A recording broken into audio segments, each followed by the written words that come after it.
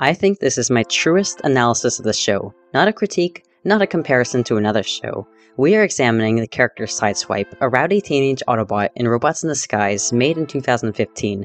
This Sideswipe is not the same as the one that appeared in the lore books. That Sideswipe was the pilot of the great Autobot ship the Ark. I think of this one as Sideswipe Jr., a younger bot who happens to have the same name or was nicknamed. According to Wiki, he was almost just called Fastlane, which would have made everything easier. Sideswipe and Strongarm are presented as the younger characters who have to learn from Lieutenant Bumblebee. Bumblebee refers to them as teenagers to reflect their youth and maturity level. And I'm stranded on Earth with 2 teenagers. Sideswipe has little respect for Optimus Prime and is not very serious around Decepticons like Starscream. Safe to say, Sideswipe and Strongarm are part of the new generation of Cybertronians created after Optimus returned the Allspark to the well. They aren't literally teenagers. Cybertronians don't have babies and they don't physically grow up. Since the events of Robots in Disguise 2015 are meant to be taking place years after Transformers Prime, Strongarm and Sideswipe are only a few years old. They have big adult bodies, but immature brains due to their lack of experience. Now Sideswipe's character is mostly consistent between the episodes of Robots in Disguise 2015, and that he is a delinquent with a problem listening to others and he is very insecure. He does not respect the law or other authority figures. He especially hates being bossed around by Strongarm, who is just as old as him. Sideswipe is used to freedom and he wants to cause trouble for fun. Episode 1 begins with Police Officer Bumblebee leading Cadet Strongarm on a chase after a punk named Sideswipe. Sideswipe is speeding around the statues of famous Autobots, including some of the Transformers Prime cast, and Sideswipe leaves long scratches on the ground in front of Optimus Prime's statue. That punk is going down! That punk is Sideswipe, and while he's about as exciting as this job gets, he's not actually dangerous. When he does meet Optimus in the show, Sideswipe just calls him old and thinks he is useless, and he tries to convince the team that Optimus needs to be left behind. Bumblebee tells Strongarm that Sideswipe is not dangerous. After all, Sideswipe isn't running around stabbing or shooting bots, but he does know how to take out security systems. You're a punk. You know how to take out security systems, don't you? No! Maybe. When first brought to Earth, Sideswipe is thrilled to run loose away from Cybertronian laws. He actually runs from them. Move it, Sideswipe! Back to Hassel Planet Cybertron? Forget that. And forget you two! He didn't have interest in being part of a team, but when Sideswipe becomes part of one, that's when his insecurities surface. Because here is what the show says about this character. He craves attention and validation and is afraid of abandonment. This whole analysis is based on episode 62, Exiles. Within it, Sideswipe expresses major distress at being left behind and being alone. He also explains clearly that he used to move from home to home. Now Sideswipe's behavior becomes clear. He's a delinquent because he had no stable role models growing up. My own speculation is post-war Transformers Prime is similar to IDW 2. By that I mean young Cybertronians are adopted by new ones. It just makes sense to me that Team Prime would help any new Cybertronian rising from the holy hole, not just let them run loose unprotected. They would tell them about the war, educate them, and keep them away from Decepticons who may want to brainwash or hurt them. Sideswipe isn't talking about moving homes because his home cities were being destroyed. He's a post-war kid. In the episodes, he literally cries for people to not leave him. He's revealing how many times he was abandoned by loved ones. He has a realistic and relatable story. He's like a foster child bouncing between homes but never being claimed by a single stable family. That's the source of his insecurity, why he clings to role models and acts rashly to impress them. That's why he assumes that people want to kick him off the team or take his place. We don't know why he was abandoned, but that is how Sideswipe got used to living by no rules and facing no consequences. And whereas Strongarm went to an academy, we might assume Sideswipe went to no school. In the episode Jazz comes in, he easily takes down Sideswipe, but Jazz's skill and chill attitude intrigues him. Sideswipe tries not to seem too interested while he asks Jazz about his battle move. Sideswipe does know who Jazz is as a famous Autobot, and really wants Jazz to stay around to teach him things. It's a rare occurrence where Sideswipe actually wants to learn from someone. Jazz is laid back, he's not ordering him around. Sideswipe likes him. Sideswipe tries to impress him by attacking a Decepticon all on his own. He volunteers to team up with Jazz. He vents to him. We'll have a better chance of finding you if we split into 2 groups. I'll go with Jazz. I'm not sure that's... Hey, I don't mind. Kid has spark. Jazz patiently tells Sideswipe that he's trying too hard. As Jazz is leaving, Sideswipe wants to know when he'll be back.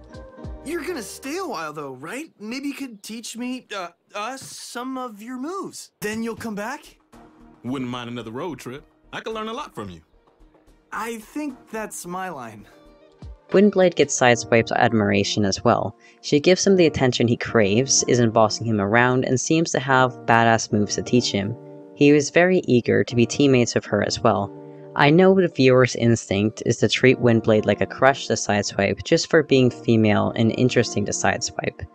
But you may interpret it another way, because she is, after all, at least 1,000 years older than him.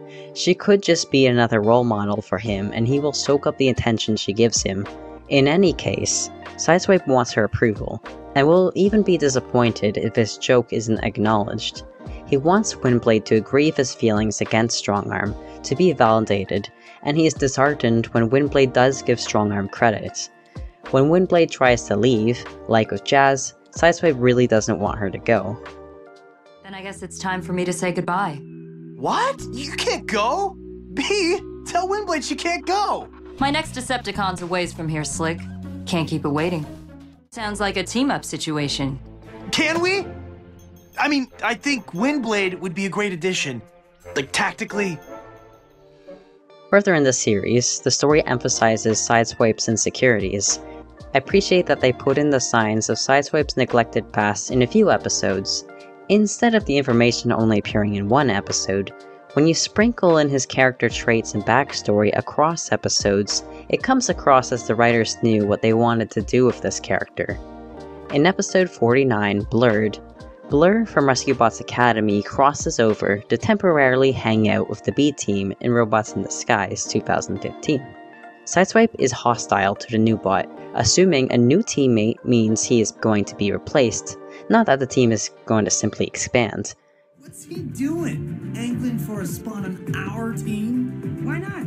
Some days it seems like you don't want one. Yo, Sideswipe! Did I do something wrong? I thought we were bros. Bros don't stab each other in the back plate. You once said you wanted a spot in the B team. Don't think I forgot. I didn't say I wanted your spot. And if B offered it to you, would you really say no? Don't touch anything. Okay, I've been cool because I'm on your turf, but that's it. You've been busting on me since I got here, Crankshaft. Get it through your engine case. I'm trying to help, not run you out of town. There's really no reason for Sideswipe to assume what he does. Something may have happened in his past, perhaps he was kicked out from a family and replaced by another young Cybertronian. But that's just speculation. Blur calls Sideswipe out for his irrational belief, and Sideswipe seems to feel bad, but still has his belief until the end of the episode. Impressive work today, Blur. It got me thinking. There's no need to say it. After all my screw-ups, you found my perfect replacement. I'm out of here. Yeah, before you pack, do you mind if I praise your teamwork with Blur? In The Great Defied, episode 52, Sideswipe is separated into two.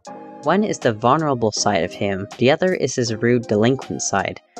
The vulnerable side of Sideswipe also shows fear of abandonment, and this is still before the episode Sideswipe actually says he has moved between homes. He tries to ask Bumblebee if he'll get rid of anyone because he doesn't want to be that one. Which one are you gonna keep? Me, right? There are several lines in the episode said by Sideswipe's vulnerable side, which is the greatest reveal of Sideswipe's deepest feelings.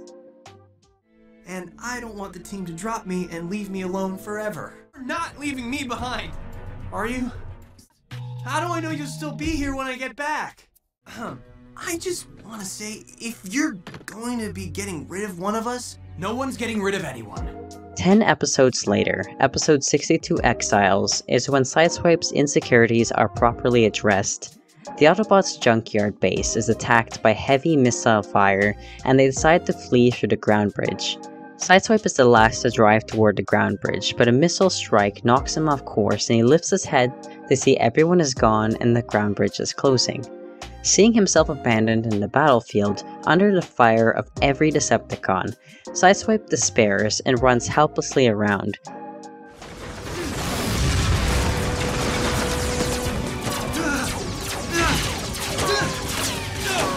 Help! Anyone!